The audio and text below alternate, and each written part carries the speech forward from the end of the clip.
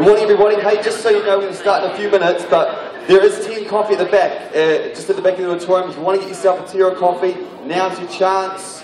There they go. You didn't even notice. It's down the back, grab yourself a tea or coffee, and we'll be starting about 5 to 10 minutes, alright?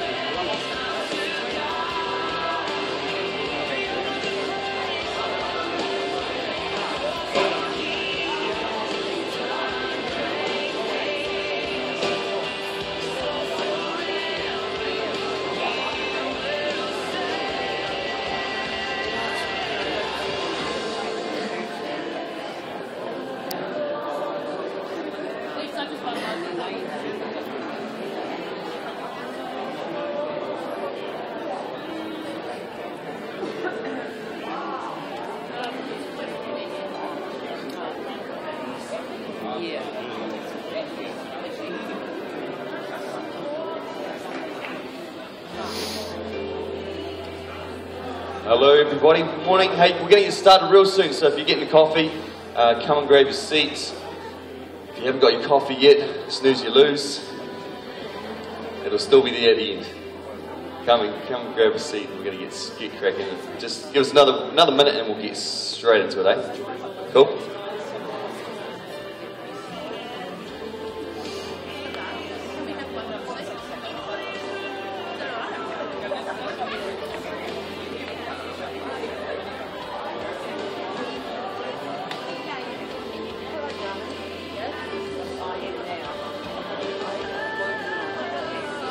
Alright,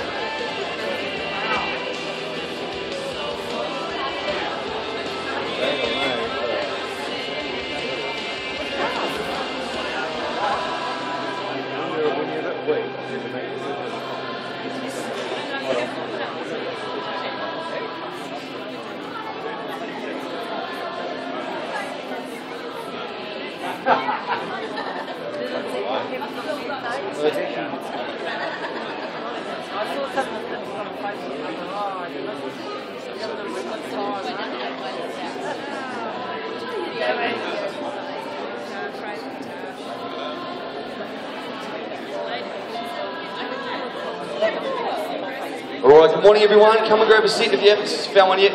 I'll encourage you to shift forward. If you're sitting far back, come to the front. Get nice and close. That'll be really cool. Fantastic. Great to see so many of you guys out this morning. Thanks for coming out on a Saturday morning. And who just woke up like 15 minutes ago? Anyone? Yeah, all the teenagers. Yep. Fantastic. Well, we really have a great just privilege and blessing to have Pastor Mattfielder here with us. He's began his journey in Australia, and most of his time was with Planet Shakers Church there as a student pastor, and grew a significant student ministry of over 3,000 students, a lot of them overseas students, and during that time developed a real heart for Asia, and in particular Malaysia, felt a real call of God there.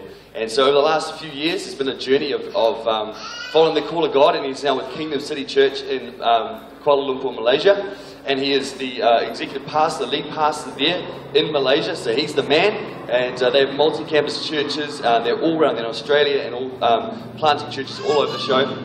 Over the last few years, they've just seen explosive growth going on there, and they're running like every few months. They're splitting, doing another service, planting churches, just starting one in Singapore, and in a couple of months' time, just these going mental. Just see people get saved all the time. Just really cool, just hanging out with Matt and just chatting with him. I've known Pastor Matt for about 4 or 5 years now, and he's an amazing man of God, genuine, loves the Lord. And in Malaysia, it is a Muslim country.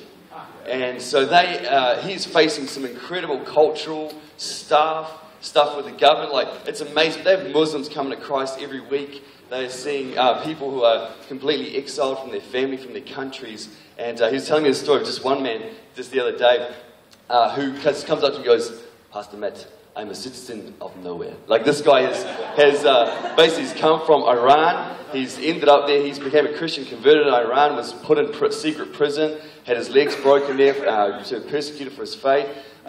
Most of his friends have been killed for their faith. Some are still in prison. He's managed to find his way to Malaysia. Turned out the passport he was on wasn't a real passport. They revoked that. Now he's just in Malaysia. He's got nowhere to go. He's got no passport. No, he's a citizen nowhere. But he's serving God and with Matt. And what's his words? "Pastor Matt, I'm not afraid to die." Just awesome, man. Awesome. And so they're just doing incredible things over there. I'd love to get over there one day and just see what God's doing there. It's just an amazing work. But he shared last night with our youth, and we had 177 young people here, and 57 teenagers got saved last night. It was amazing. If you go on our Facebook page, I took a photo of the altar call, and it was packed. I looked behind me. So we invited, if you brought a friend and they got saved, ask them, "Would you like me to come down the front with you?" And so they just flooded in the front. I looked behind me, there was like 30 kids left standing in their seats. I was like, "Oh, what were you guys up to?" You know, like they just... But everyone was just packed in the front, kids getting saved. It was just a powerful, powerful night. It was amazing. So we really, I invited Pastor Matt to come, because I really feel like as a church, we're on that tipping point for the next season, next thing that God has for us. I really want to get something from somebody who is in the place that we want to be. And again, to invest in our church, invest in our leaders, invest in our people. And I really want to invite you to lean in today and to capture something of Matt's heart, something of what he carries, so we can launch our church into the next season of what God has for us here. So how many of you know we ain't done yet? Like, this is just to be like, we are baby phases. I sort of always feel like we're still in the womb. We're still just developing, you know. And God has got some incredible stuff for us, and we've got to keep pushing out the walls. Man, as long as there's one person in this city that doesn't know Jesus, we've got to keep growing, man. So if you don't like big church, you'll hate this church. I hate it. So let me just pray, and then I'm going to hand over to Pastor Matt. He's just going to share with us for a few minutes, and take notes. Please take notes. We are live streaming, so it's going to go up on our live stream feed later on, so you can watch it again later on too. But let me pray. Father, we thank you so much for your hand on this church. We thank you for your call for each of us to be here. We thank you for your grace in this place. We thank you that you are changing lives every day and every week in this place. Thank you for the hearts and lives of people that are here. And Lord, I pray in Jesus' name, would you just, Holy Spirit, would you speak through Pastor Matt today? Would you speak through him and deposit in us what we need to get that he carries for our next season and our next step and our next stage as a church. God, we want to never be complacent. We never want to settle. We know there's always more. There's always greater. You're taking us from strength to strength. You're making us new every day. And so, Lord, we want to continue to look forward with greater vision for what you're calling us to do and be. And I pray this morning, what Matt shares, Lord, will just sit in our hearts. Lord, it will change us. We won't just hear it, but we'll be doers. And Lord, I pray in Jesus' name you bless everything we do this morning in your awesome name. Everyone said? Amen. Can we just stand and just welcome Pastor Matt as he comes to share the word with us? Awesome. Can we just give Jesus Christ a bit of a cheer in this place? Awesome. Go ahead. You can take your seats. Wow, so good to see so many people turned up. Amen. I like it. It is currently... It's almost 6 o'clock in the morning, Malaysia. So I'm never up at this time. So this is like miracles. I got up at 8 o'clock, which is 4 o'clock in the morning Malaysian time, and I'm still adjusting. You know, you go to bed last night. We had a great night last night at the youth, and I've been put up in a beautiful hotel that has a very large spa bath. Often I used to travel a lot in the old days. Used to do a lot of itinerant. And I never utilised those things. But this time I utilised it. Last night after we went and treated ourselves to some McDonald's, I had a hot chocolate. I just want to point that out. I had a hot chocolate. That's okay to drink, right? No. Pastor Steve had a ice cream cone with a flake in it. and he gave me a hard time for hot chocolate. Right? Anyway, so... but then I got home and then I suddenly saw this beautiful 4-seater spa bath. So I filled it. And it actually has a heating element in there so it keeps the water hot. I mean, how good is this thing? Yeah. And I pressed the bubbles. The only bad part was I couldn't see the television from the spa bath. But I sat in that thing for at least an hour. It was good. And then I put on one of the robes, the bathrobe things they have. I haven't worn one of those things ever. I was living the life, man. I had some sparkling water on the side of my bed, peanuts, television. It doesn't get any better than that, folks. Living the dream. Fell asleep, television was still on, and I turned it off and went back to sleep. It was a good night. But it's great to be back here. I have come to Whangarei a couple of times. I came here, my first time was many, many, many years ago. And then I came probably, I think, 7 or 8 years ago for another church. But coming back here and seeing what God is doing is absolutely awesome. Last night, that was just incredible. You know, that sort of stuff doesn't happen. 1/3 of the congregation giving their lives to Christ.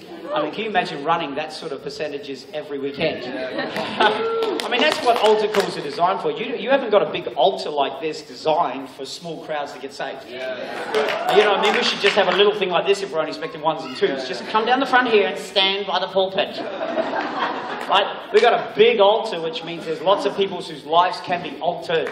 Amen. So But coming up here, I'm wearing I don't own jackets anymore. I mean, I live in a perpetual 33 degrees every day. Malaysia only has 2 seasons. It has hot and wet or hot and dry. And so we don't have anything else, right? It's hot. And so this is actually not mine. This is a pastor from another church's that I spoke at who lent it to me, and I didn't give it back. That's how we accumulate things. So I'm sussing out all Steve's gear right now to see what I can have. The hat's looking good. I like the boots. I think it's the bag. Hey, I saw that bag. It's a hot bag. Awesome, but it really is a privilege to come and speak to you, and I do want to share some thoughts. You know, we've been over in Malaysia since the beginning of last year, and God has done some incredible things. Pastor Steve shared a little bit about it. My passion for Malaysia goes back 13 years. When I first started the student ministry way back in Adelaide, God gave me 3 international students, all from Asia, and it grew exponentially. It grew to 300 in 2 years. And I got my first trip over to Malaysia, and it was a place where I prayed the prayer I've never prayed anywhere else. I asked God to break my heart for the people. Didn't pray that anywhere else. Always had a passion for lost people, always had a passion for people, but it was in that country that I said, I want you to break my heart. That's exactly what he did way back in 2000, and it got worse every year. Surrendered it every year, put it on the altar, because how many people know unless a seed dies, it can't bear fruit. And so every year it just got worse. I used to tell it's getting worse, you know. Did the university ministry for Planet Shakers. It was 1,200 students when we left a few years back, and I think 1,150 of those were Asians. And, but finally moved over to the Promised Land. And we're over there. Church was around 650 people attending on a Sunday, which was a healthy church, great church. Now, God's just done amazing stuff. We've grown. We have around 1,500 people attending on a Sunday now. God has just done exponential growth. As Pastor Steve was sharing, lots of people getting saved, lots of people's lives getting changed. It's not a white person's church. It is an Asian church, you know what I mean? There are a few token white people. I'm one of them, even though I class myself as albino Asian. But God is doing great things, and there's nothing better than being in a place where God can grow you the most. Amen? I think sometimes we ask God to grow us, but then we tell him how we want to grow. You know, God, listen, I need you to change these things. This is what I want to grow in, and this is the plan. How many people know God's always got a better way? He goes, listen, I heard the first part of the prayer, the second part I wasn't listening to. Because it's not going to work that way. Amen? Come on, we do pray prayers like that, don't we? God, I need you to provide for me, and this is what I was thinking. Okay, isn't it good that God's God and we're not? And so this morning I want to talk to you specifically about leadership, and I've been doing my devotions for the last month out of the book of Exodus, and it's a great book to read. It's lessons from Moses. Hang on a sec, can someone pop that top now? I had a great workout with Pastor Steve yesterday. This man is incredibly fit. When he trains, people stop. They just watch. But it was a great workout yesterday. But I've been reading about Moses and lessons that I can learn from him. I mean, he was one of the great leaders of the Old Testament. Amen. I mean, the thing I love about Moses is Moses was actually very secure in his leadership. Because if you read in Exodus, you'll find that he actually says this. He says, and Moses was the humblest man, perhaps the most humblest man on the planet. And Moses wrote that about himself. Because he wrote the book of Exodus. Does anybody know that? Moses was a humble man. Can you imagine write that? Yes, mattfielder, he was a humble man. In fact, he was perhaps the humblest man that ever walked the face of the earth. But there's a security in Moses' leadership, amen? And thank God we were able to read about it and talk about it today. And I just want to take you through the book of, the chapter 18 of the book of Exodus. I'm going to read from verse 13 through to verse 26. I'm reading from the NKJV, the New King Jimmy version. Is that okay? You can call him Jimmy if you're friends with him. If you still don't know him, you can call him James. It says this, and so it was on the next day that Moses sat to judge the people, and the people stood before Moses from morning until evening. So when Moses' father-in-law saw all that he did for the people, he said, what is this thing you're doing for the people? Why do you alone sit, and all the people stand before you from morning until evening? And Moses said to his father-in-law, because the people come to me to inquire of God. When they have difficulty, they come to me, and I judge between one and another, and I make known the statutes of God and his laws. So Moses' father-in-law said to him, the thing that you do is not good. Both you and these people who are with you will surely wear yourselves out. For this thing is too much for you. You are not able to perform it by yourself. Listen now to my voice. I will give counsel, and God will be with you. Stand before God for the people, so that you may bring the difficulties to God. And you shall teach them the statutes and the laws, and show them the way in which they must walk, and the work they must do. Moreover, you shall select from them all the people able men such as fear God, men of truth, hating covetousness, and place such over them to be rulers of thousands, rulers of hundreds, rulers of 50s, and rulers of 10s. And let them judge the people at all times. Then it will be that every great matter they shall bring to you, but every small matter they themselves shall judge. So it will be easier for you, for they will bear the burden with you. If you do this thing, and God so commands you, then you will be able to endure. And all this people will also go to their place in peace. So Moses heeded the voice of his father-in-law and did all that he had said. And Moses chose able men out of all Israel and made them heads over the people, rulers of thousands, rulers of hundreds, rulers of 50s, and rulers of 10s. So they judged the people at all times. The hard cases they brought to Moses, but they judged every small case themselves. You know, we see an incredible scenario here. I mean, here's Moses. He's led, an incredible amount of people. Some theologians, they wrestle with it and say anywhere between 1 mil or 1.5 mil. And of course, it's continuing to grow as they spend time in the wilderness. But now Moses, he went from obscurity to notoriety. In one appointment, he was made the leader of 1 million people. Wow. Think about it. He didn't even know God when he met God. He'd heard about him. Jethro, his father-in-law, told him about him. But until he had the burning bush experience, he didn't know God. He said, "Who are you?" He asked the question, "I'm the God of Abraham, the Isaac, and Jacob, and I've heard the oppression of my people, and I'm going to come and set them free." So Moses thinks, well, this is good. You're God. You can do that. And then immediately he appoints him to leadership. "Behold, I'm sending you." Isn't that amazing? Yeah. I love the fact that God's a risk taker, even though he's not a risk taker, because he already knows. Yeah. But there is an element of risk in there, right? From nobody to all of a sudden a leader, a general over 1 million people in a flick. Isn't that amazing? We've got to go through due processes, man. You've got to come to church for at least 35 years. You've got to know at least the first 5 books of the Bible and quote them backwards, upside down, and all the ways round, and praise accordingly and raise your hands appropriately in worship, and then we might consider you. But here's Moses having an immediate appointment by God to go and rescue his people. Isn't that incredible? I mean, there's a lesson to be learned just even on that. But, we've got to apply wisdom, amen? Yeah. But there is an appointment there. But we see this, and now Moses is doing the right thing. He's actually looking after all the people. But I love it because his Jethro, his father-in-law, comes in, instead of cheers him on, goes, "What you're doing is wrong." Yeah. Amen? Come on, man. Sometimes we want the right comment, but we don't get that comment. Yeah. "I'm doing all this stuff. Look at how powerful I'm doing stuff. This is incredible." And he goes, "Yeah, it's not a good thing." Yeah. See, what's happening is, God's beginning to grow this community. More people are inquiring and asking things, and there's matters coming on and that sort of stuff. There's problems going on with this big church, yeah? And how many people know as the church continues to grow, which is a healthy sign, by the way, too. Anything healthy must grow. Amen? I don't believe there is anybody that has a mandate to maintain. Very good. I've never heard God ever say, "Well done, maintain." No, he said grow. In fact, nature teaches us that the moment a tree stops growing, it's already starting to die. Amen? In fact, if a tree stops bearing fruit, it is cut down and thrown into the fire. And if you're bearing fruit, you get pruned. Yeah. So either way, you get cut. But there's a good cut and there's a bad cut. Amen? And so what we need to understand is this, is Moses is in a situation, church is growing, it's got problems. Now, how many people know a healthy church has problems? I was saying to Pastor Steve as we're driving, I said, I never want to be a part of a church that doesn't have any problems. Because if you've got a church that doesn't have problems, you've got a problem. Come on, isn't that true or not, man? Everybody's just politically correct. No one's getting upset. Come on now, someone's surely going to be offended at least once in a while. I don't like that song. Well, sing it anyway.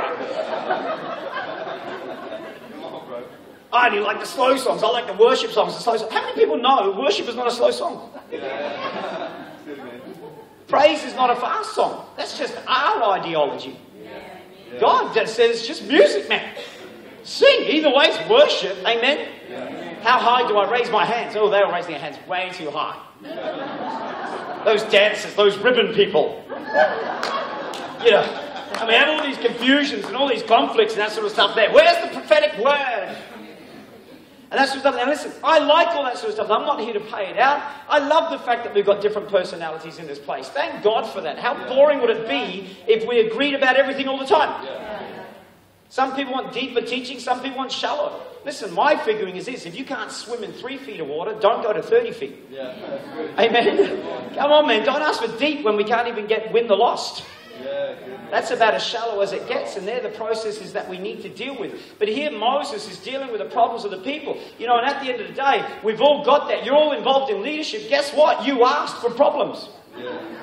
The moment you said, I want to get involved, you said, Lord, I'd like to deal with some issues. You just didn't know you prayed that prayer. You thought it was just to get your name on the church bulletin board.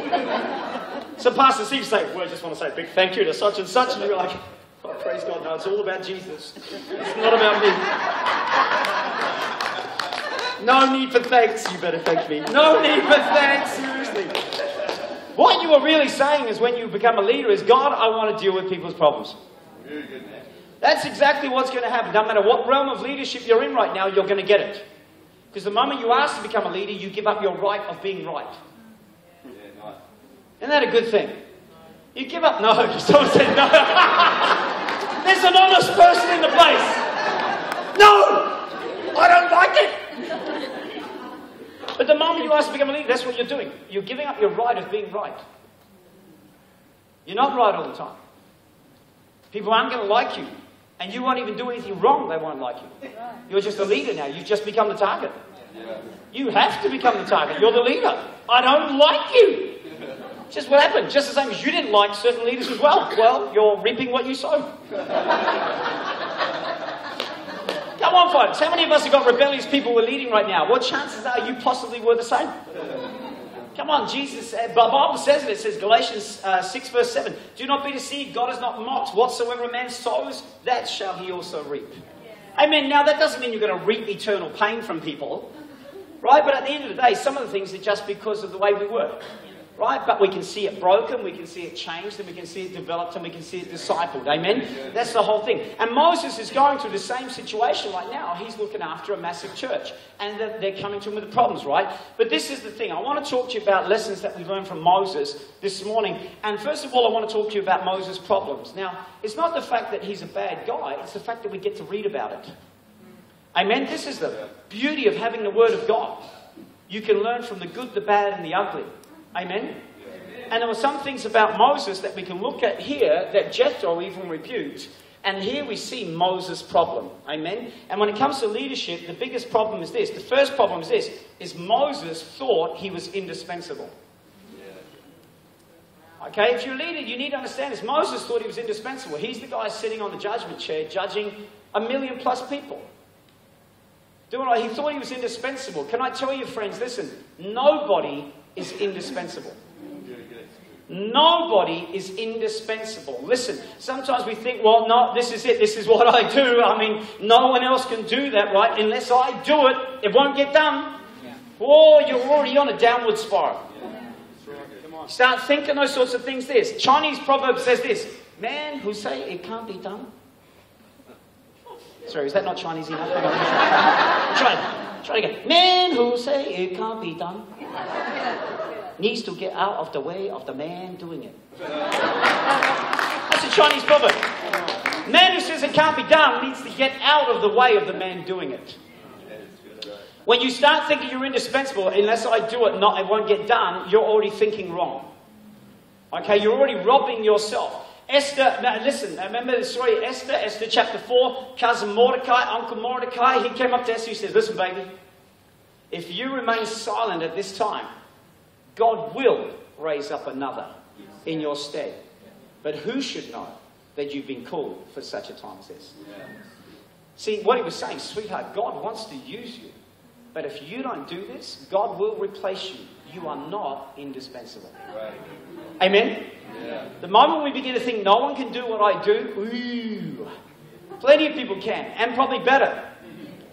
I remember one of the first camps I ever did as a young punk, I was speaking and this youth kid comes up to me and goes, I'm going to preach like you. He's like 12 years old. I'm going to preach like you. And I said, I beg your pardon? No, you're not. I preach like me. And he goes, well, then I'm going to preach better than you. So I said, well, you better preach better than me. Because if I find out you're not, I'll kill you. Now, how many people know that's fun saying to a 12-year-old kid?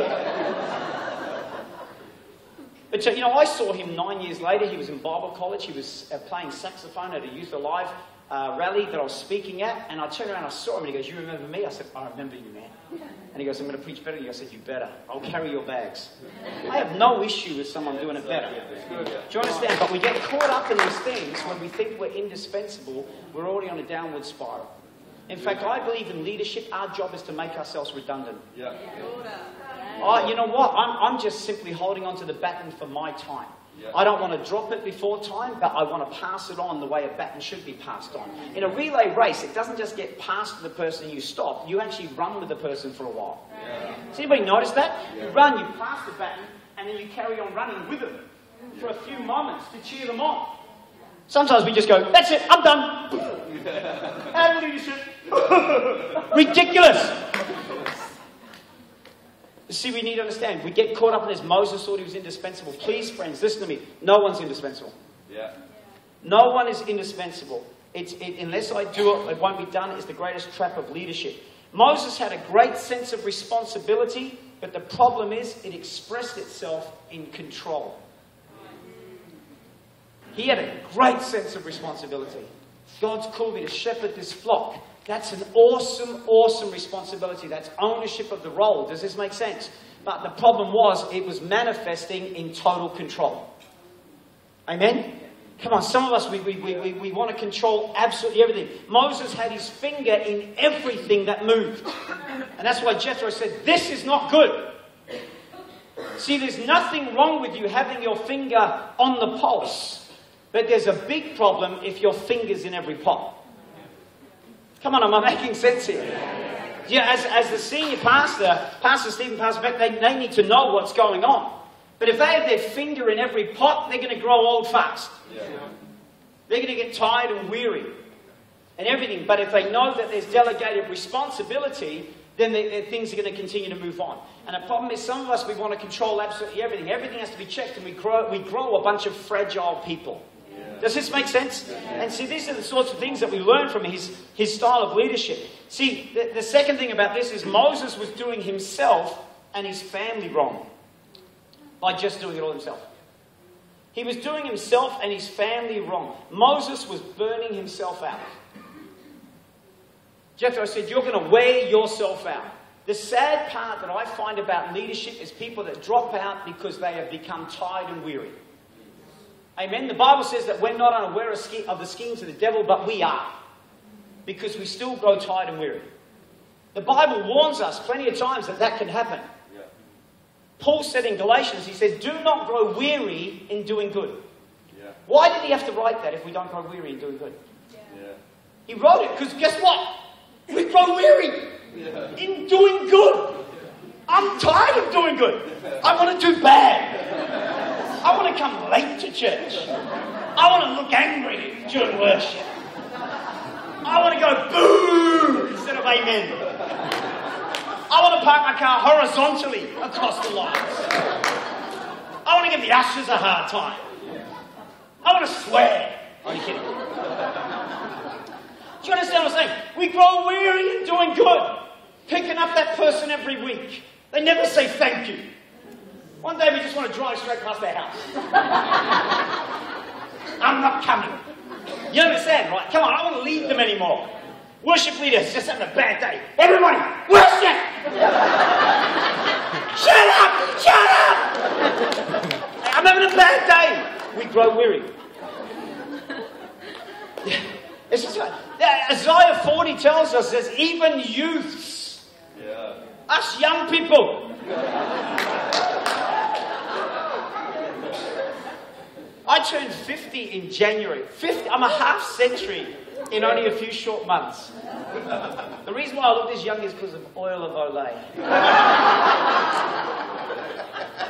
Even youths grow tired and weary. Even youths grow tired and weary. But they that wait on the Lord will renew their strength. That word wait is the word rest, by the way, too. Learn how to rest in his presence, amen? Yeah. But this is the problem, see. You burn yourself out, and he was doing it wrong for himself and his family. He wasn't around with his family. Sometimes we get so caught up in leadership, your family begin to despise you. Yeah.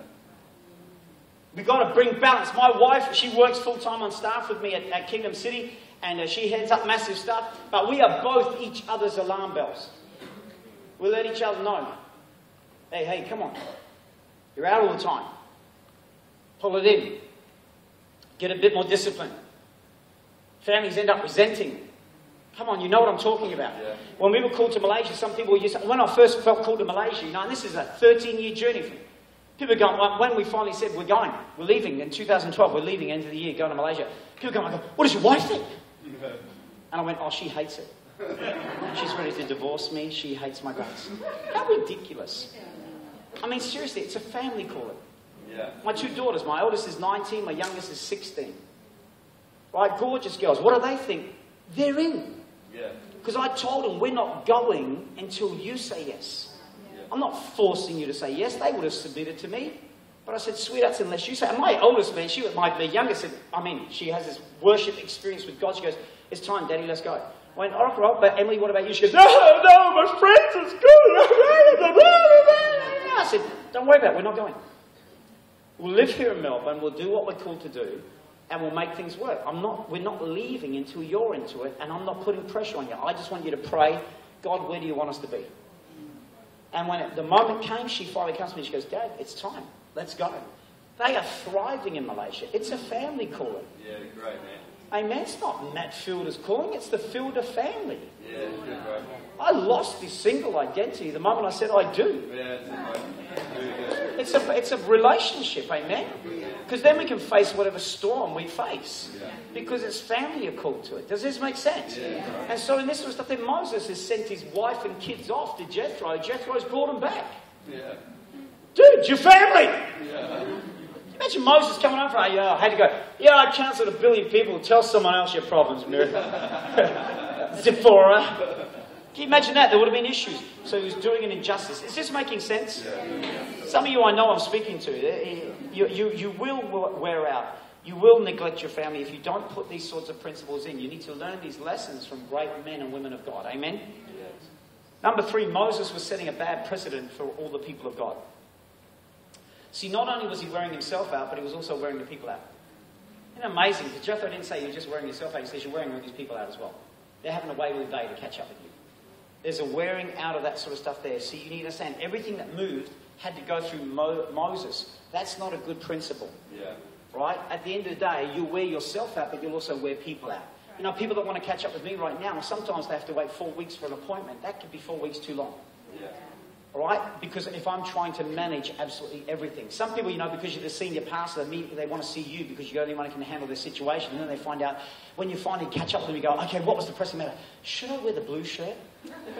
Or should I wear the green shirt to this appointment? And you go, okay, well, I don't care about that, but what was the problem? Now, that was the problem, right? They kind of want the senior pastor to do everything. Yeah. Right? How many people know that's impossible? Yeah. Amen? And so this is the thing. You'll wear people out because they're waiting all this time when someone else could have answered that question. Yeah. Does this make sense? Yeah. You know what I mean? You're doing an injustice. We're doing an injustice if we're trying to do it all ourselves. People underneath you will get worn out because they won't be able to get the appointment. As your church continues to grow, one of the biggest problems you have is the seniors or the teen times will be limited. Yeah, that's where some people do want to stay in the confines of a small church because you have access to all the senior people all the time. Yeah. Now, as much as that's wonderful and that sort of stuff there, in a church that's growing and healthy, that's not going to happen. Yeah.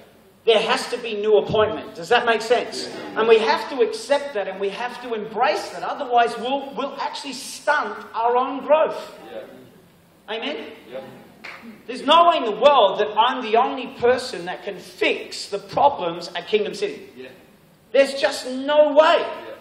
Even Pastor Mark and Jemima, who are the senior leaders over the Kingdom City movement, we've got 3 campuses in Perth, we've got the 1 campus in KL, we've got a campus in Phnom Penh, and now we're just about to launch in Singapore. So I head up all the Asian region and look after those things for Mark and Jemima. But listen, even Mark, Pastor Mark, he travels around and likes to speak at all the leadership, but I've had to sit down with him and say, listen, You can't do this. You can't be at everything. You know what I mean? But he knows, and he's a passion. And I'll say to Pastor Steve, you know one of the greatest sacrifices in leadership is not taking out our earrings or stop drinking or stop smoking marijuana. You should have stopped that anyway, right? Watching certain movies, that sort of stuff. They're not sacrifices, folks. Sacrifice is actually giving up the fact that you can't do some of the things in leadership that you love doing. Yeah. Going out on long appointments with people is not a luxury anymore. Yeah, it's good, man. It's not available. I can't spend 3 hours with a person during the day. I don't have that sort of time frame. At the moment, it's maybe a 45-minute appointment if I can get you in. And I miss it. I love the days when I used to take 4 young punks out surfing all day. And I called that catching up. I called that pastoral care. I don't have that luxury anymore. It's a sacrifice because I love doing it. I used to love traveling around and speaking. I used to do a lot of speaking. But you know what? I must admit, God's taken away. But at first it was like, you cut my arms off if you stop me from preaching in other churches. Yeah. But it was a sacrifice. Yeah, that's it. Does that make sense? Yeah. Sacrifice means it cost you something personally. Yeah. Some people say, I took my earrings out from leadership. Really? Big deal. Just a piece of jewelry, for goodness sakes. Or maybe God challenges you to give up drinking. Now, I've got no issue with drinking. I'm not here to preach against it. In fact, the Bible even says a little wine's good for the stomach. Which means this. Okay, that was too deep for some. Did nobody get that little wine is good for the stomach? Okay, all right. You know, you try and crack a Christian joke every now and again. It just works, right? Number, whatever, 4. We don't joke out. Moses was ripping off those who may have been able to serve. By doing everything himself, he was stopping other people from serving. Yeah. That's one of the deadly traits of a bad leader. Doing everything yourself, you're going to stop other people from rising up. Yeah. You're actually going to set a bad impression for them because they're not going to want to rise up either. Yeah. They're going to go, man, if that's what it takes to be a leader, you've got to work from morning till night. My gosh, burning yourself out. No, thank you. Who wants to sign up for that? Hi, I'd like to die young. Yeah. You cap. By you doing absolutely everything yourself, you're stopping other people from rising up. Amen? You need to understand there's going to be people that can do it bigger, better, stronger, wider than you. That's a good thing. And if they do it under your discipleship, that means you're actually a great discipler. Yeah. Amen? We've got to be able to train those people up. But if we cap them, if we do everything ourselves, then you actually are locking people up and it will stunt the growth of a church. Yeah. You know, I mean, people that run small groups and that sort of stuff there, but then when the group's busting at the seams because it's grown, but you don't want to partition because they're my people. Yeah. Moses has to come in like he spoke to Pharaoh and speak to you and say, let my people go. Yeah. But they don't want to leave. Yeah, trust me, someone will do. Yeah. See, the thing is, this is, it's just like, come on, folks, we can talk church, right? Come on, we can pretend, but the truth of the matter is someone busting for an opportunity. They're not getting an opportunity because you've capped them. Yeah, right. Some of us, we run our groups and it's the one-man show. Yeah. You welcome everybody, you open up in prayer, you lead praise, you do announcements, you lead worship, you do the discussion, and then you prepare the food. Yeah. Welcome to my place. Yeah. When everybody else is just busting for an opportunity. Maybe to say grace or say a prayer or do the announcements or welcome people or even prepare the supper afterwards. And we're not giving them an opportunity because we're locking them up. And then they don't want to get into leadership because they figure, well, that's the way it's going to be. I've just got to do everything. I don't have that capacity. But we're stunting people's growth by holding on to everything. Does this make sense? Isn't it amazing? It's an oxymoron. You're doing everything yourself, but you're stunting people's growth. Isn't that bizarre that it actually works that way? So what's the solution? Moses' solution was a quick rebuke.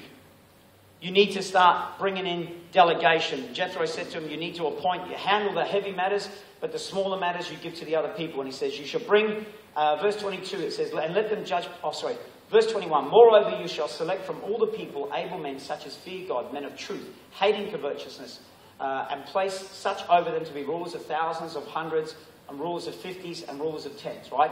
And let them judge the people at all times. In other words, what he was saying is you need to start sharing your responsibility. We have a famous saying, many hands make light work, but we don't appropriate it. All right? It really does. See, in other words, Moses needed to get some relief. The number one thing we understand about delegation is delegation actually allows for greater involvement. Yep. See, we want people to own the church. The way you own it is get involved. Yep. You want people to own the involvement that you have in your connect group or home group or life group or whatever you call it here, then you need to get people involved. They will take greater ownership. Amen? Does this make sense? We need to, it helps share the load. It helps lighten the load. You know, it gives us the ability as the leaders over something to begin to dream again because we're not focused in on absolutely everything. Does this make sense? You need to release yourself. I wonder how many of you right now, the thought of doing something new just feels like hard work. That's not the way it should be if you're a leader. Yeah. You should have the freedom to be able to dream. Yeah. You know, I'm heading up more now than I've ever headed up. I head up the whole of the church in KL, which is 2,300 people on our database, 1,500 people coming to church. Right? It's, like I said, it's grown exponentially, but I have more time to think now than what I ever did just running the university ministry and travelling and doing itinerary. Because I've got great leaders underneath me that actually help lighten the load, and I can actually sit in my office and dream. Come up with infrastructures, come up with more new thought processes, write programs or structures for new Christian courses and different things like this, and then call in my new Christians pastor and go, these are some of the ideas I've been thinking about. Let's put them into motion. You start putting some more wheels to this. But it gives me an opportunity to begin to dream and strategize. When I think of Nom Pen, and I have my Skype call with them every Tuesday for 1 hour, we start talking strategy, and I can start then afterwards just meditating on thinking about how can I bring the best out of Dara, our youth pastor? How can I bring the best out of Pekaday, the guy who heads up Kingdom City Nom Pen? How can I begin to develop him and build infrastructure into his life? Does this make sense? But if I'm trying to do everything, thinking of those things is like, oh, another bit of work I've got to get done. Come on, am I making sense, folks? If some of you just release some people in your connect group or your home group to say grace, you could have some relief. Trust them with supper. I know they might just bring potato chips, but trust them anyway. We can always pray over the potato chips. Father, turn it into lamb chops. Does this make sense, guys? It gives us an opportunity. Delegation allows for greater involvement. It also allowed Moses to endure. Isn't it amazing? Jethro said, because then you will be able to endure. Leadership is not a 3-year term. It's not a 1 year, I'm going to try it out and then get burnt out at the end of it. Listen, when I signed up for leadership way back in 1987, a year before I got married, I was in for the long haul. There were no backdoor options. It's like when Elisha began to follow Elijah. The Bible says that he went and he slaughtered the cows, the oxen, and he used the plowshare to burn and cook them. In other words, he got rid of his back door. He couldn't go back to his occupation because he killed it. Do you understand? Some of us, we go into leadership and go, if this doesn't work, I can always go back to plowing oxen. If this doesn't work in leadership, I just go over to this. I'll give kids ministry a go, but if it doesn't work, we go back to our back doors. Some of us just got to get rid of our back doors. Very good, man. Amen? If it doesn't work, it means it's not going to. If that thought process is already in your mind, you're already destined to fail. It's not if it doesn't work, folks. We get into it for the long haul. Leadership isn't about liking everything either. Amen? Come on, man. If you want to be a leader in a church, you've just asked to work with the hardest commodity in the world. And Greg was saying he works in IT. Was it Greg? Greg, you're working in IT? Craig works in IT. Much easier to work with IT than human beings. You can turn off a computer. You can't turn off a person. They'll just get you. You can't use an answering machine going, I'm sorry, I'm not here at the moment. But if you'd like to speak to me when I come back to my body, I'll return the favour. Right? You know, we deal with human beings, right? It allowed him to endure. Too many leaders burn out. It wasn't because, listen to me, it wasn't because he was doing too much. It was because he was doing too much by himself. There's a big difference. Amen? I'm still doing a lot, but I don't do it by myself. Amen? Some of us are just all by ourselves. Oh, by myself. Don't want to lead. Thank you. Appreciate that. Complimentary laugh over there. It's like, like I said to you, there's a difference between having your finger on the pulse and having your finger in the pot. The apostles realized this in Acts chapter 6 when they were serving tables. They said, it is not right for us to be spending the bulk of our time serving and waiting on tables. Let's appoint 7 men. full of the Holy Spirit and of wisdom. And we'll appoint them, lay hands on them so that we can carry on doing the work of the ministry. Amen? I mean, there's a season of that sort of stuff there, but you know what? We need to know when to let go of things. There's a power in letting go. Amen? I mean, we learnt it from Frozen. Let it go, let it go. Right? Sometimes you've just got to let it go. Amen? Don't hold on to it longer than it's supposed to be held on to. I mean, Paul even said, forgetting what is behind and straining towards what is ahead. It isn't just forgetting the bad things. It's just, sometimes you just got to let go of stuff. Amen? We've got to move forward. We've got to keep on moving forward. Moses, by releasing, also increased his capacity. He still spoke into the life of the leaders. Jethro said, you still need to address the people. You still need to teach them the statutes. You still need to teach them the laws. You still need to exhort them to be better people. That's the whole lot. But he said you need to release certain positions of authority. Does that make sense? And it expands your capacity. Guess what? If you're faithful in little, the reward is more. Good, man. Amen? When the guy come back and says, hey, I took the 2 talents you gave me, I made 4. He goes, well done, good and faithful servant, maintain. No, he says, I'm going to give you double. Double cities, double responsibility. Come on, man. You do good in what you're doing. God's going to give you more to do. That's not to kill you. Are you kidding me? I was dying already. Now you want me to run more? Expand your capacity. Stretch forth your tent pegs. Good, man. Very good. Talking to Paul before, you know, sometimes we've got things that are locked up inside of us that are dormant that will never be discovered until you come under pressure. You've got gifts on your life right now that need to come out. And they're not going to come out by gentle Jesus, meek and mild. They need the Lion of the tribe of Judah. Not Lamb of God just go, meh. He needs to go, roar. So you go, yeah. Come on, man. It was called the Rock of Salvation. It was called the Rock of Offense. Rock of Salvation wasn't Christians' Rock of Offense with non-Christians. It was to both. Amen? And sometimes he wants to stir up those gifts. He'll put you through. He'll allow you to go through situations, not beyond your measure, because he says he will never allow anything to come upon you that doesn't provide a way out or a way through.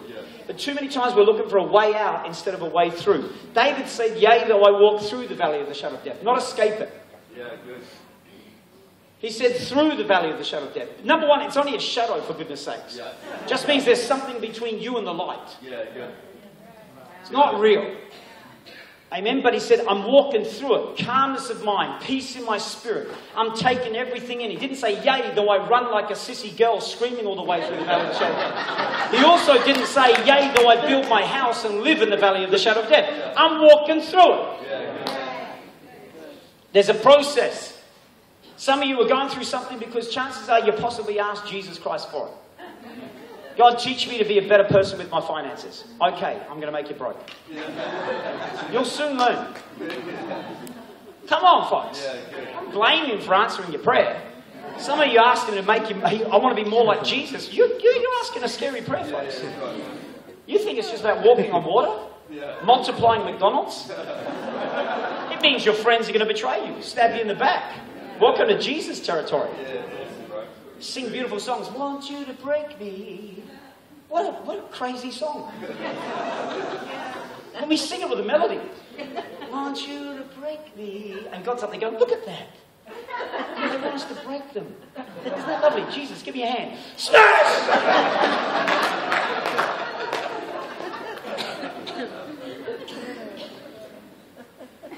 When you do great, God rewards us with greater. Not to burn you out, but to expose your capacity.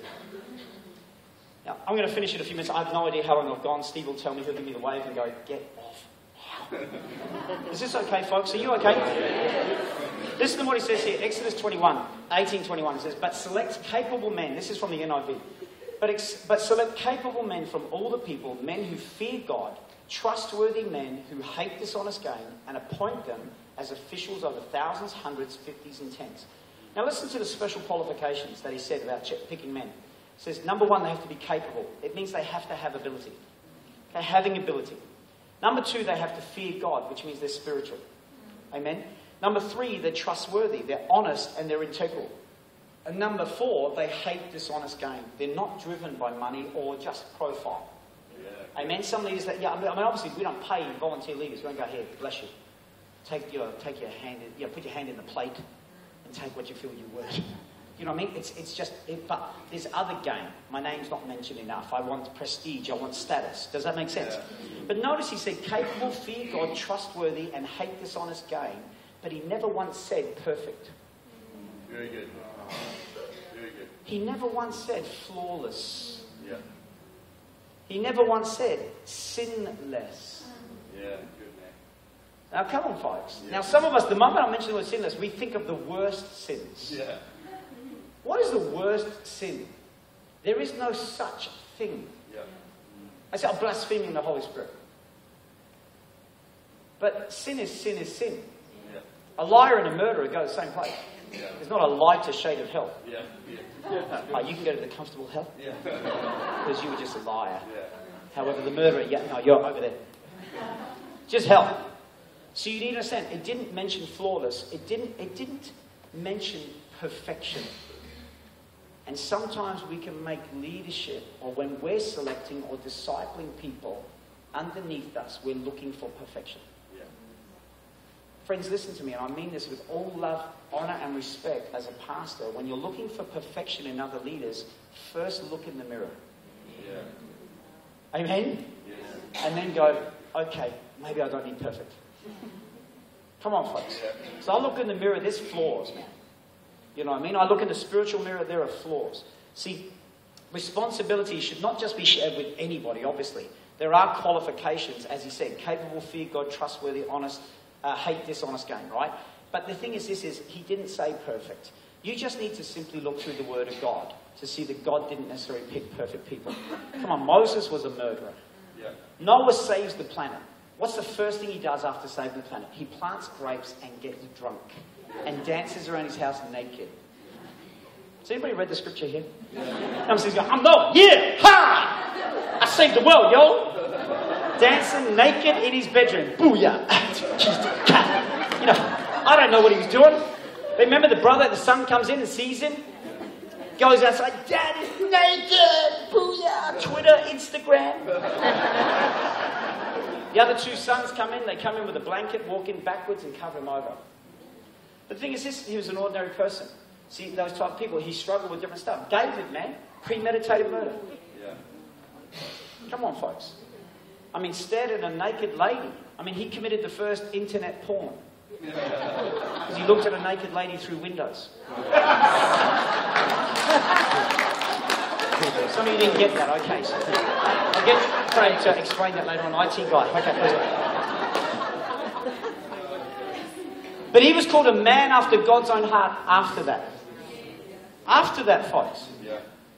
Wasn't sinless. Solomon, they called him wise. 700 wives. Wise? Stupid? Serious?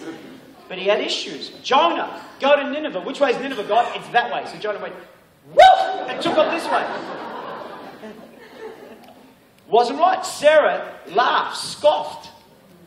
Me pregnant? You know how old I am? What a joke. Come on, folks. Abraham lied. Not once, not twice, but 3 times. No, she's not my wife. She's my sister. Yeah. Totally don't. She's my sister. Do whatever. Come on, he lied. Don't call it a holy lie. It's a lie. Yeah. Yeah. God even had Pharaoh rebuke him. Yeah. God will use anybody. Yeah, it's it. God used a donkey. Yeah. He always uses donkeys. I know that's Old Testament, right? Let's flick through the New Testament. Peter. Peter was a foul-mouthed fisherman. Swearing at everything. Get angry with people, cut people's ears off. Rebuke God. Yeah. Not so, Lord. I mean, he went from being called Peter the Rock to Satan in 5 verses. Yeah. That's an incredible demotion. Thomas doubted everything. Judas is stealing money. And Jesus picks these guys as disciples. James and John, power trippers, get their mum to do the talking for them. Yeah. Can my boys stand on your left and right side? See, anybody read scripture here? I'm just staring at me like I'm preaching to a television on mute. You're like, I can't hear any sounds. Paul had insecurities. New Testament's full of ordinary people. Yeah, very good. Struggled, man. Half the church in the book of Acts was birthed out of argument. Because the disciples couldn't get on together. They had sharp disputes and separated ways. Amen? Yeah. Some of you may be even a part of this church right now because you had a bad run-in with your previous church. But now here you are growing. Yeah. I smell God. Yeah. Because sometimes we think it's only God going, no, you must go, brother. I send you with the blessing and Shekinah glory of Jesus Christ. The senior pastor went, amen. We reverend that. We send you with a love gift. No, there was a big argument. Friction happened. You left, and now you're coming to a church and you're growing. Sometimes God has his finger in on those stuff. Yeah.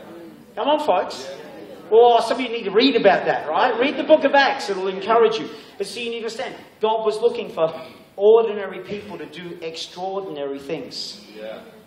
1 Corinthians 1 verse 26 to 31 says this, brothers and sisters, think of what you were when you were called. Not many of you were wise by human standards. Not many of you were influential. Not many of you were of noble birth. But God chose the foolish things of the world to shame the wise. God chose the weak things of this world to shame the strong. He chose the lowly things of this world and the despised things and the things that are not to nullify the things that are, so that no one may boast before him.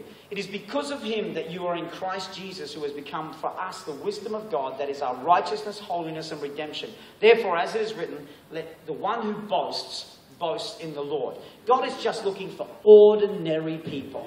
You and I need to open up our eyes and look for the ordinary people that have a if only.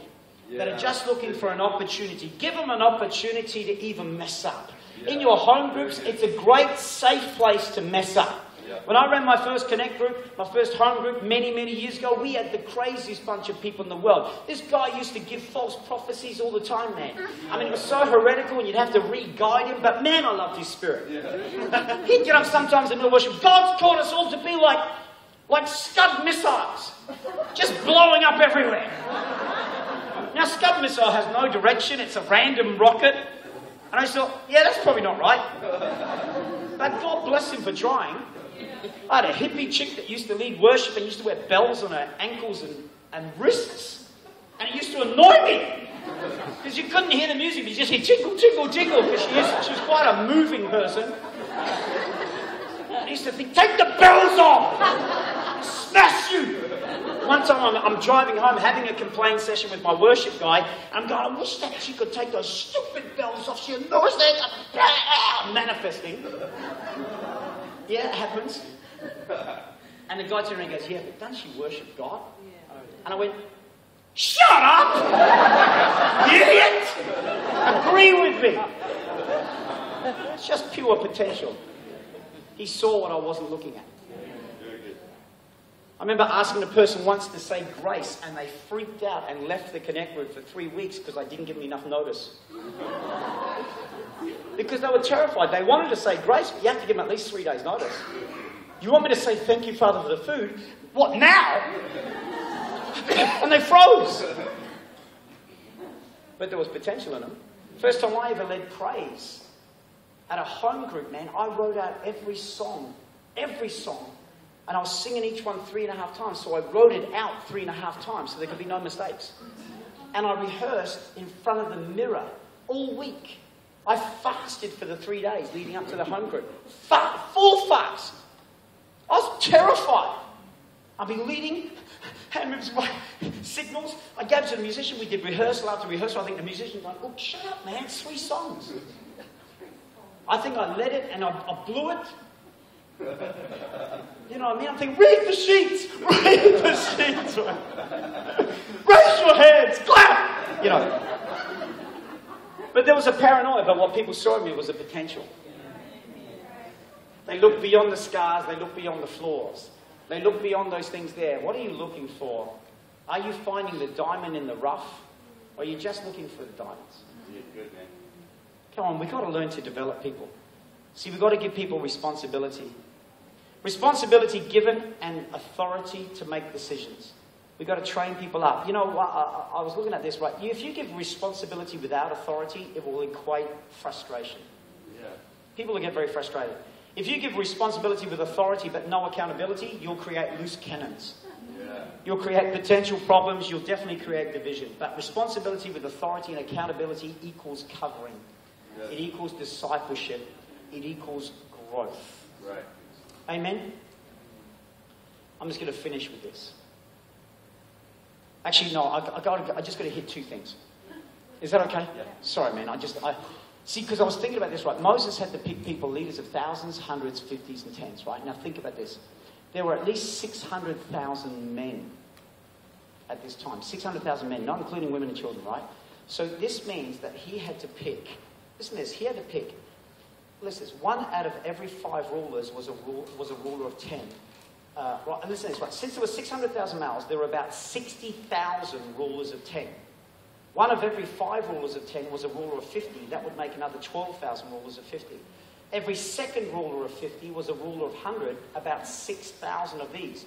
And every 10th ruler of 100 was a ruler of 1,000, so there were about 600 of those. So in total, there were 78,600 leaders that needed to be appointed.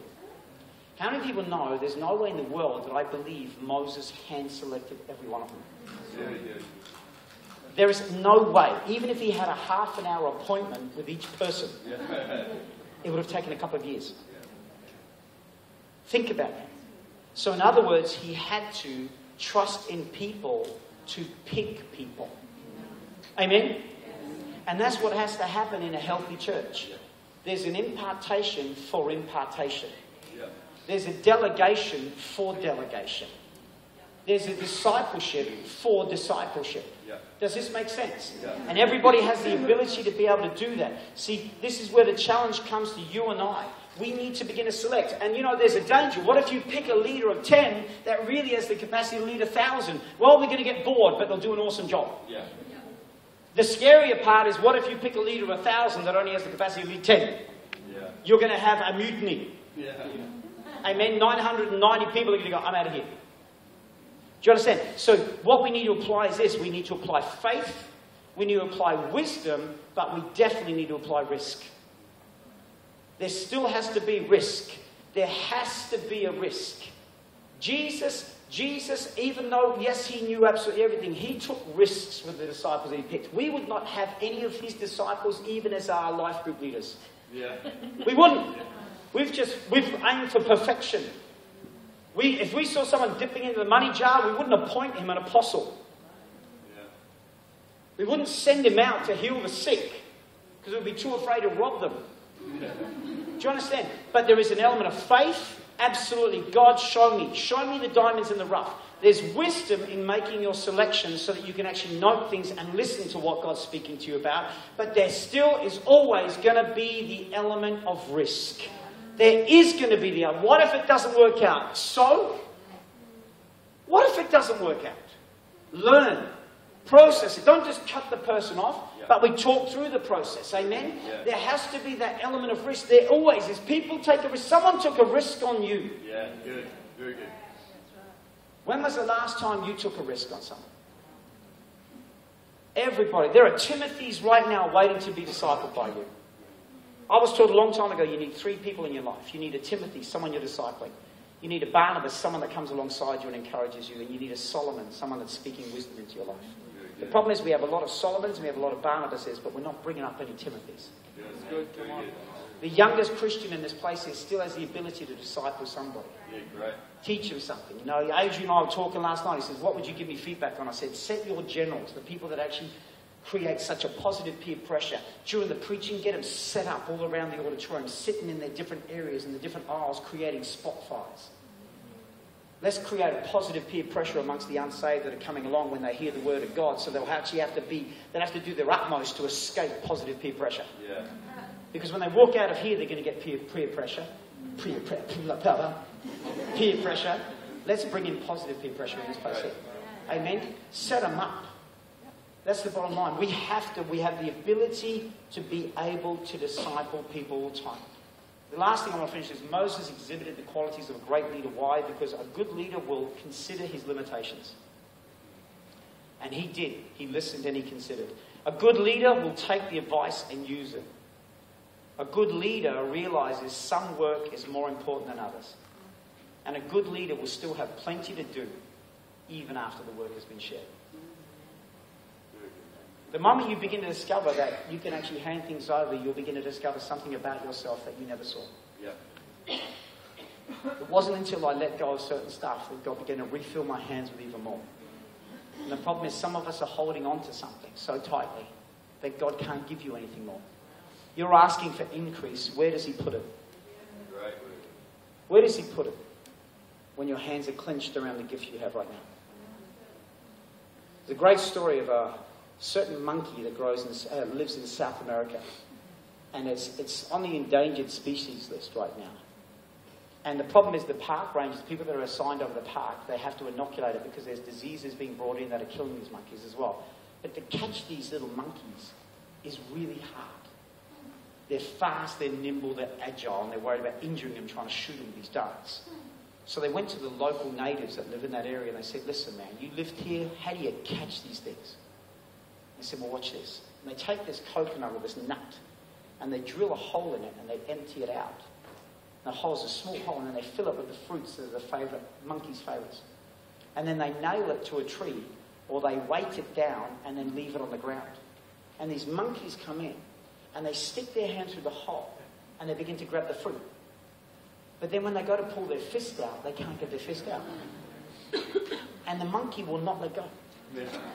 And so he's dragging this nut around, can't get up in the trees, or he's stuck on the tree going, eat, eat, eat! And the native just walks up and grabs it. Because the monkey's not letting go of this stuff. This is my stuff. It's mine. If I let this go, I'm stuffed. They're your stuff. So the monkey's like, ah, ah, ah! The native goes, here you go. We're like that monkey. We keep on holding on to our stuff. We keep on holding on to our fruit. It's mine. And God's going, but I've got so much more for you. If you'd only let go. If you'd only let go, I'll refill your hands with something that'll blow your mind. Come on, folks. Is that cool? We've got to learn to empty our hands. Let's pray, shall we? Father, I just thank you for the opportunity to come and speak to this leadership team, Lord God. Father, I thank you, Father, for the youngest to the oldest leader in this place, Lord God. The ones that have been serving just a short time to the ones that have been serving for forever, Lord God. Father, I just pray right now in the name of Jesus, Lord, even as we have learnt these lessons from Moses, Lord God, Father, the good, the bad, and the ugly, Lord God, Father, I just pray let us glean off of it.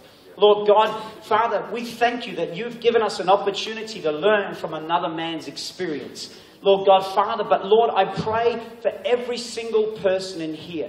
God, give us the vulnerability. Give us the openness, at least towards you, to grow in this area, Father God. Wherever it is that you may be challenging us, whatever it is that we may be holding on to, Father God, Lord, we want to relinquish it and let it go to you. It belongs to you anyway.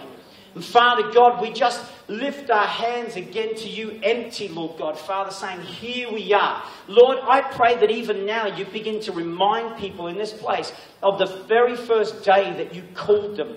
The very first day that they maybe bowed their knee and they said, here I am, Lord, send me. Lord, if you can use anyone, Lord God, use me. Lord God, I pray that you would remind people of that prayer. Let them know that, Father God, even for some, they may say that was years ago. To you, it was but a moment in time. It was like it was said just yesterday. It is as fresh and as alive now as it was the very first day they said it, Lord God. I pray rekindle that fire, Lord, even as you reminded Timothy through Paul that it was his responsibility to fan into flame the gift of God that is in him. It wasn't someone else's responsibility, it was our own personal responsibility to fan into flame the gift of God that is placed inside of him, Lord God. Father, I pray, stir it up in each and every one of us, Lord God. We want to continue to grow. Father, from this moment on, we know that in Moses' life, Lord God, that his leadership grew to exponential capacity, Lord God. Through the releasing, Lord God, there was a strengthening. There was a renewing. There was a refreshing, Lord God. And Father, I speak it over every leader in this place right now. I speak that refreshing. In fact, right now, while heads are bowed and eyes are closed, there are people in here, you feel a little tired and weary. That's understandable. But you know what? God wants to bring refreshing right now. He wants to bring refreshing right now. He says that he gives his blessed children rest. It's a command from God. And while heads are bowed, eyes closed, if that's you in this place, just raise your hand because I want to pray for you. We thank you, Lord God. Father, you see these hands that are raised, Lord God. Father, I pray right now that you would just put upon them commanded rest. I pray that you would begin to drop in keys into their spirit, Lord God, on how they can rest in your presence, Father God. Lord, if you're calling them to equip others, if you're calling them to be better at delegating, Lord God, if you're calling them, Lord God, to relieve themselves of certain responsibilities, Lord God, I pray that you would speak to them in such a way that they would know that it is nothing but the voice of God speaking to them. But Lord God, I pray right now for a commanded rest to come upon them, Lord God. Father, even your Son pulled aside the disciples and took them to a quiet place where they could get some rest. Lord God, I speak over these young men and women, the older men and women in this place right now that hands are raised. God, give them that commanded rest. Father God, even your youths grow tired and weary. But Lord, you said that as we wait on you, you'll renew our strength. You'll cause us to rise up like eagles, to run and not grow weary, to walk and not faint. Father God, I speak that over them right now in the name of Jesus. Yeah. And I thank you, Lord God. Father, I thank you for what you're doing in this church. I thank you for what you're going to continue to do, Lord God. I thank you that, Father God, one day this place will be filled multiplied times. Lord God, that, Father, even on a leadership meeting, this sanctuary will be filled with new leaders, Father God, that are sitting even in our church right now, that come to church on Sunday, come to youth on Friday. Lord God, they are here right now, Lord God. Give us the eyes to see. Give us the faith. Speak to us with wisdom, Holy Spirit, and give us their boldness to take the risks. We thank you now, God, for the opportunity to serve you in Jesus' awesome name. Amen. Amen. Amen. Come on, let's give the Lord a hand.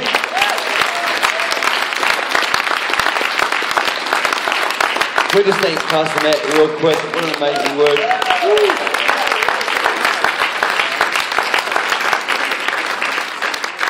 So I guess my challenge to you guys is, how are you going to go out and multiply yourself? How are you going to go out and take this? And how are you going to grow beyond yourself? How are you going to delegate? Who are you going to target? How are you going to increase your capacity by bringing someone else into the fold? Amen? That's the end of our time. We have gone a little bit later than I said we would, but that's all right. You guys don't care, eh?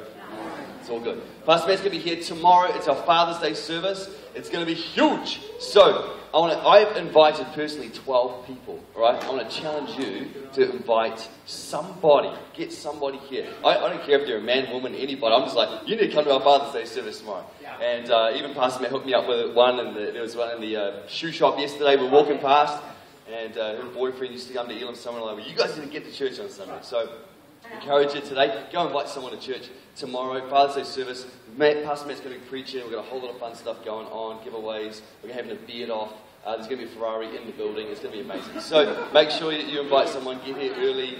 We want to pack this place out. This whole weekend for us is about creating noise and momentum to lift us to the next level that God's got for us, okay? So get people here. Everyone with a pulse needs to be in this building, all right? Fingers on the pulse. All right, go out. Have an awesome day. Be blessed. Grab a coffee. We'll see you tomorrow.